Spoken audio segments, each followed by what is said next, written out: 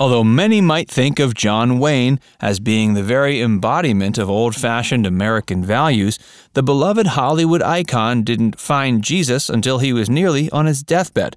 Mere weeks before his passing, John Wayne passionately converted to Catholicism after having been raised Presbyterian and giving up on the faith soon into adulthood. Though his religious epiphany near the end of his life is often attributed to a note he received from the daughter of televangelist Robert Schuller, the actual story of why John Wayne had a change of heart remains slightly more mysterious. Join Facts Verse as we explore why John Wayne embraced religion and converted to Catholicism on his deathbed. Over the course of his life, John Wayne achieved the status of Hollywood icon. But in the final weeks of his life, he wasn't feeling anywhere near the hero the public viewed him as. Not only was the beloved actor's health suffering immensely, causing him to lose most of his weight and take on a frail form nearly unrecognizable to those around him, but he also found himself looking back on the excess and debauchery of his adult years and wondering if there was going to be a place for him up in heaven. The final weeks of his life were certainly a lonely and torturous time for the actor, as he had to grapple with both the legacy he was going to leave behind on Earth and the afterlife that awaited him. By the time of his death in 1979, the hard-working John Wayne had starred in well over 100 films. He had taken on his first leading role in a feature film nearly half a century prior, 1930s Western The Big Trail. John Wayne went on to make a name for himself, primarily in the Western genre, but also in war films during WW II. He lived and died a passionate patriot, but he didn't truly find religion until he was on his deathbed. One of his most notable roles was in the 1969 film True Grit, which saw him win the Academy Award for Best Actor. John started acting during his college years, at a time when he was more focused on playing football than worrying about the future.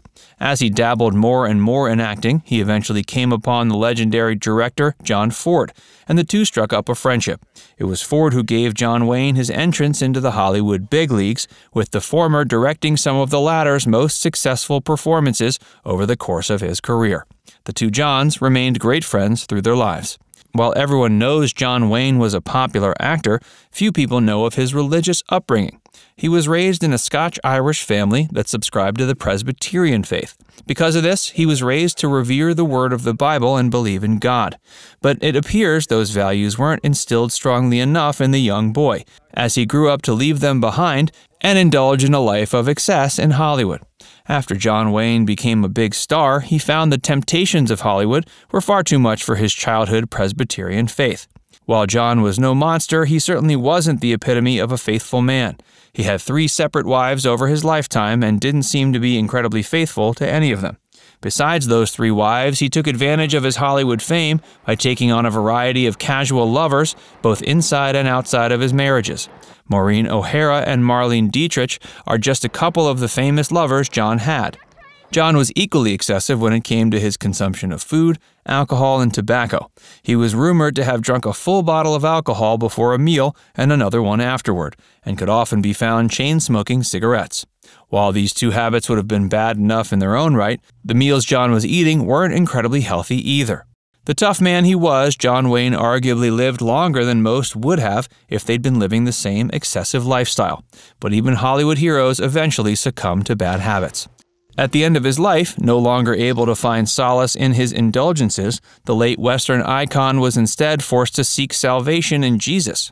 Hey, if you're enjoying this video so far, be sure to give it a like, and subscribe to Facts First for more, and stick around for more about John Wayne. Despite the fact that John had essentially abandoned his childhood Presbyterian faith by the time he found Hollywood fame, there was another religion that continued to exude a subliminal influence over him. This was Catholicism, which just so happened to be the religion of all of his wives, children, and grandchildren. Catholicism was also the religion of one of John Wayne's oldest friends, John Ford.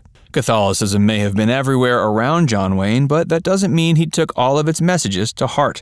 But the pervasive faith seems to have struck a chord with him in some way because he decided to become baptized in the religion on his deathbed.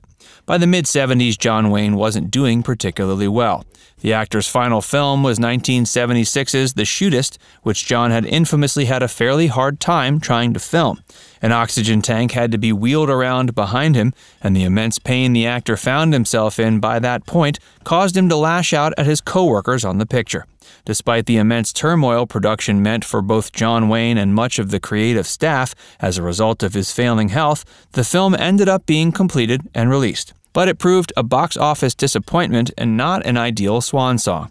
In 1978, John was forced to undergo heart surgery amidst an increasingly tumultuous battle with cancer. He had been diagnosed in 1965, and he finally succumbed to the disease in 1979. While John was on his deathbed, he made the decision he wanted to be baptized officially into Catholicism. Many have suggested this change of heart came from a letter written to John by the daughter of televangelist Robert Schuller. Wayne and Schuller were close friends, and it stands to reason the two would have been in contact around the time. But many question the validity of the story, given some details. If the rumors are to be believed, John Wayne found out that Robert Schuller's daughter had broken her leg, so he sent her a letter telling her to get well soon. When Schuller's daughter received the letter, she supposedly wrote John in return, saying he didn't need to worry about her as Jesus was already taking care of her. Supposedly, this letter touched John's heart so much, he immediately became saved and scheduled his baptism. Though this story is certainly potent, there are time discrepancies and other details that have caused many to believe that Robert Schuller's daughter may not have been directly responsible for changing John Wayne's heart.